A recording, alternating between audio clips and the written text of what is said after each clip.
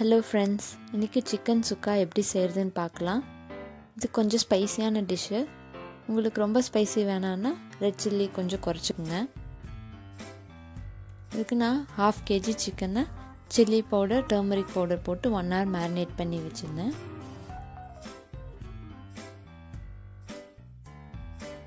இதுக்கு ஒரு ground masala paste அரைக்கணும்.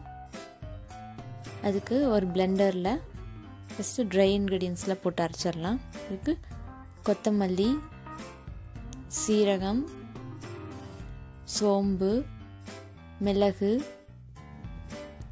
அப்புறம் வரமிளகாய் இதெல்லாம் போட்டு நல்லா பவுடர் மாதிரி அரைச்சிக்கலாம்.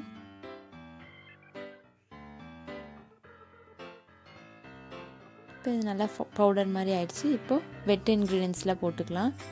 பூண்டு, சின்ன வெங்காயம், கொத்தமல்லி, கருவேப்பிலை இதெல்லாம் போட்டு ரொம்ப நைஸாக அரைக்க தேவையில்லை. சும்மா பல்ஸ் மோடில் போட்டு கோர்ஸ் பேஸ்ட்டாக பண்ணால் போதும். இப்போ ஒரு பேனில் 3 டேபிள் ஸ்பூன் எண்ணெய் போட்டு சூடு பண்ணிக்கலாம். அது சூடானதுக்கப்புறம் கொஞ்சமாக கடுகு போட்டு அது ஸ்ப்ளட்டர் ஆனோடனே கட் பண்ணி வச்சுருக்கிற 2 வெங்காயம் ஆட் பண்ணி கூடவே கொஞ்சம் சால்ட்டும் மஞ்சத்தூளும் ஆட் பண்ணிக்கலாம்.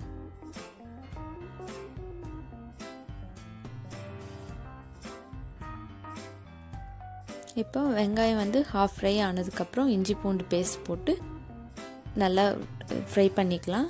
வெங்காயம் ப்ரௌன் ஆனதுக்கப்புறம் கட் பண்ணி வச்சுருக்கிற 1 டொமேட்டோ ஆட் பண்ணிவிட்டு கூடவே கருவேப்பிலை ஆட் பண்ணி ஒரு ஓட்டு ஓட்டிக்கலாம். இப்போ டொமேட்டோ நல்லா ஸ்மாஷ் ஆனதுக்கப்புறம் chilli powder, coriander powder add பண்ணிக்கலாம். கூடவே மேரினேட் பண்ணி வச்சுருக்கிற சிக்கன் ஆட் பண்ணி ஒரு தடவை ஸ்டிர் பண்ணிவிட்டு இப்போ அரைச்சி வச்சுருக்கிற இந்த கிரவுண்ட் மசாலா பேஸ்ட்டும் ஆட் பண்ணிக்கலாம். ஆட் பண்ணி நல்லா மிக்ஸ் பண்ணி ஒரு 20 to 25 minutes நல்லா லோ ஃப்ளேமில் ஸ்டிர் ஃப்ரை பண்ணணும். சிக்கன்லாம் நல்லா இந்த மசாலாவில் கோட்டாகி குக் ஆயிரும். இப்போது சைட்லேருந்து எண்ணெய் வெளியே வரும். அந்த ஸ்டேஜில் நம்ம கொரியாண்டர் லீவ்ஸ் போட்டு ஆஃப் பண்ணிடலாம். இப்போ சுக்கா ரெடி. தேங்க்யூ.